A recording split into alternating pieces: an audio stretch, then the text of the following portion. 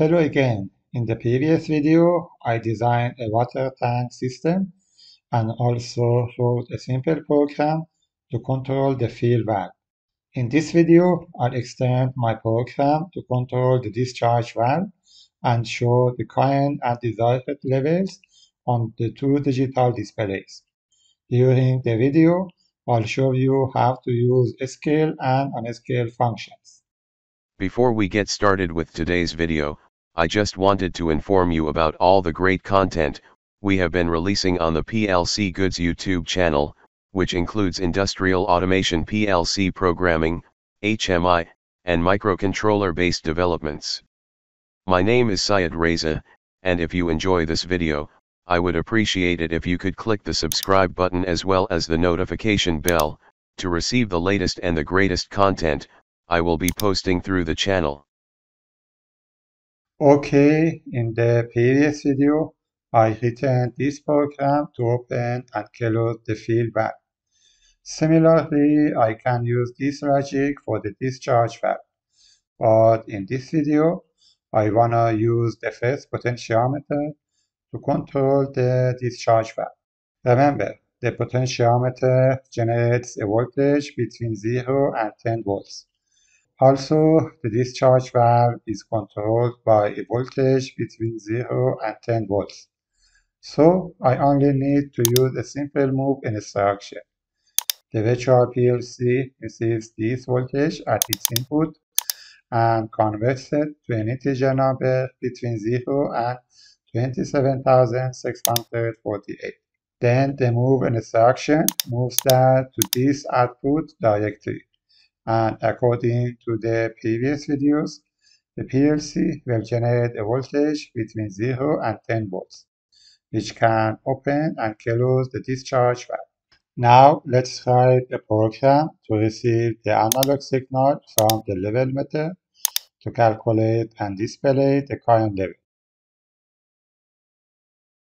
Remember, during the video number 14, I wrote a function for this purpose with the floating point instructions. In this video, I want to show you an easier method. As you can see below the basic instructions, there are some predefined functions.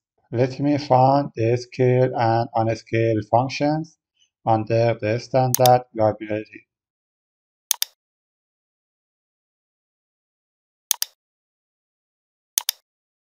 Well, let me open the help window to see more details about the scale function. Here we can see the mathematical formula, the data type of the inputs and outputs of the scale function, and so on. Note that the scale function receives an integer number and gives us a real number. It works such as the function which was created in the video number 14. Now let's use that to receive the level meter signal and convert it to a real number between 0 and 300 centimeters. I need to connect the first input to the level meter, IW30. As you can see, the level meter tag has not appeared here. Why? To solve this problem, I need to open the symbols table and change its data type. Note that the first input of the scale function, FC105, receives an integer number. Well, as you see, Simatic Manager has added the scale function FC105 to my project. Now let me open the symbols table. I need to change the data type of the level meter input from word to integer format. Similarly, let's change the data type of the two analog inputs which are connected to the two potentiometers.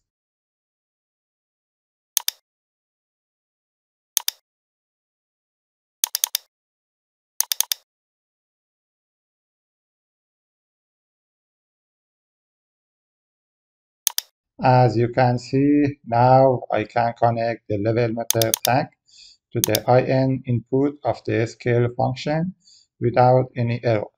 Okay, let's continue. If you remember from the previous video, the low and high limits of the water inside the tank are 0 and 300 centimeters. It should be entered in real format. Finally, the last input is used to select the signal type.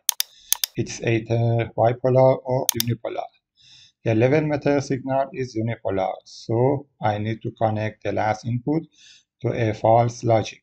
As you know, the result of this part of my program is always false. On the other side, a word address of memory is used for the first output. The second output gives us the water level in real format.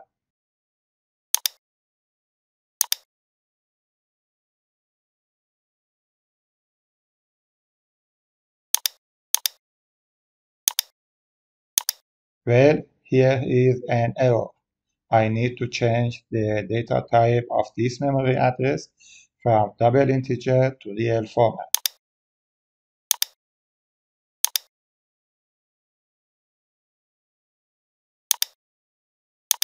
Now I want to show this number on the first digital display. Remember, the selected format for this address is real, and it's not suitable for the two digital displays which receive integer numbers. Here, let me show you a simple technique using the unscale function. This function receives a real number and gives us an integer number.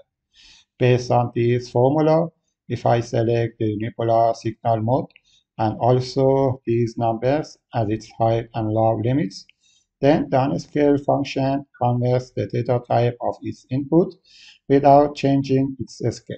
You can read this page of the help window to learn more details about the unscale function. Now let me use the unscale function to convert the data type of this memory address.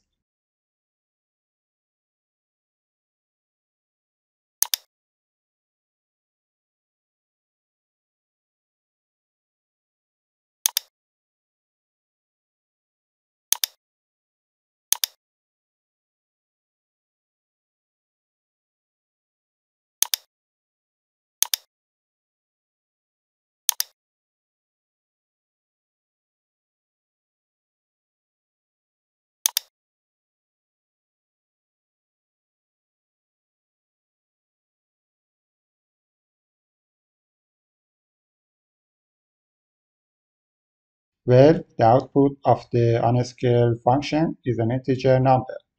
I need to select this data type for the outputs, which are connected to the two digital displays.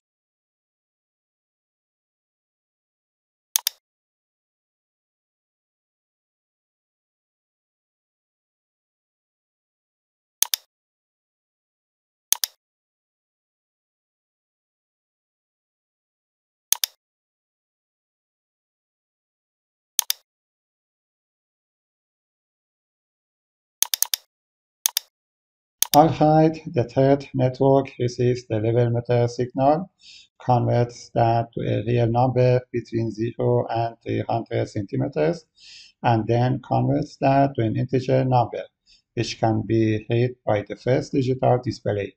Similarly, let's write a program to select the desired level using the second potentiometer and shows its value on the second digital display.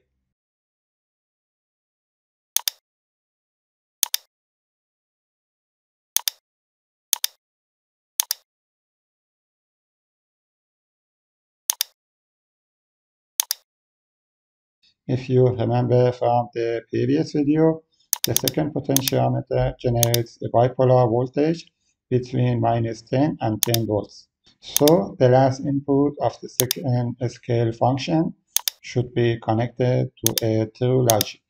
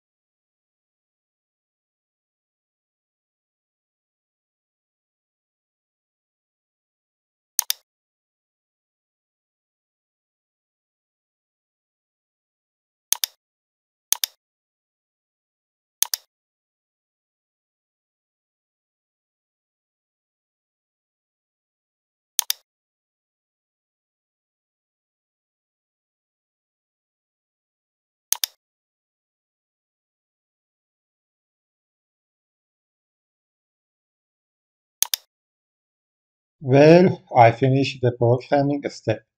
Now let's download that to the virtual PLC, which is connected to the designed water tank system in the factory I/O software.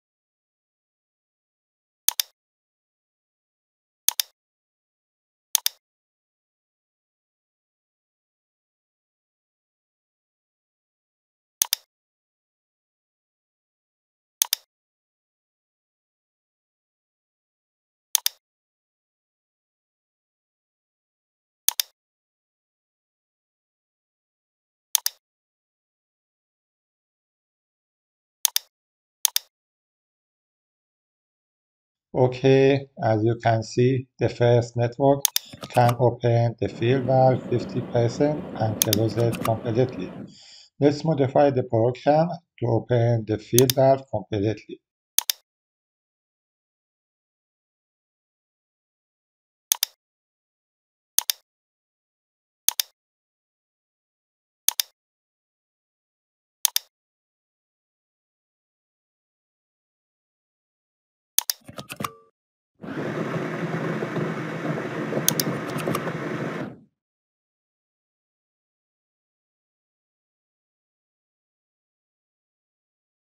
Well, based on the second network, I can use the first potentiometer to control the discharge valve.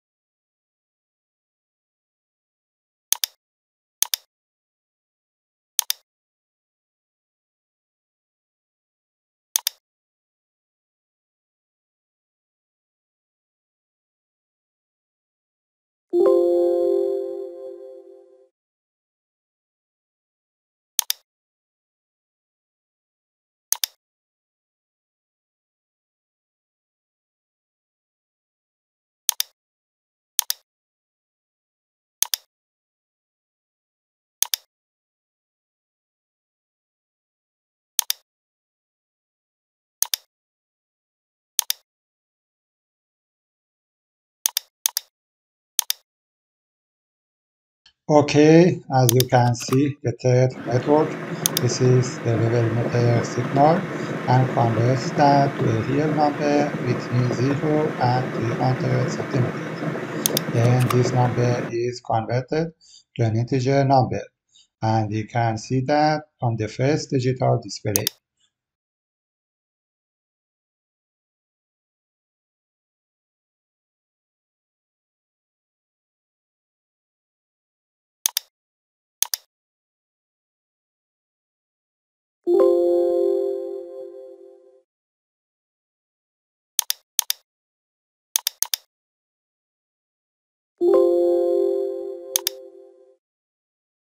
Finally, based on the last network, I can use the second potentiometer to select my desired level and display it on the second digital display.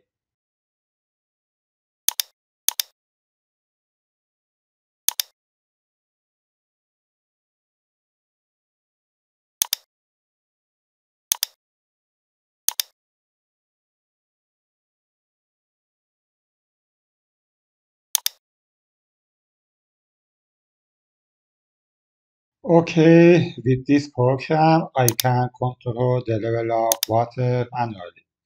I mean, an operator is needed to open and close the valves and check the level of water continually. For example, now the desired level is 254, and I need to use the control box to change the level of water.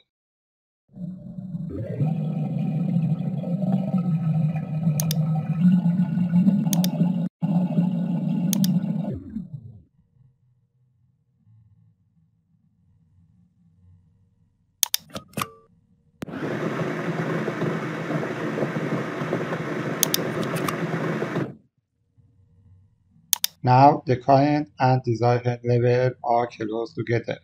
In the next videos, I'll explain and use some methods to control the level of water automatically.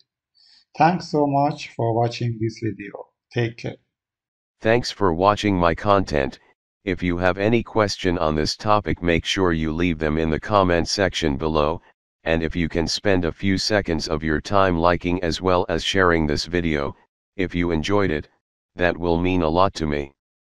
If you have any suggestions for the channel, such as what kind of hardware or software I should be covering, then make sure to leave that in the comment section. See you next time. Bye bye.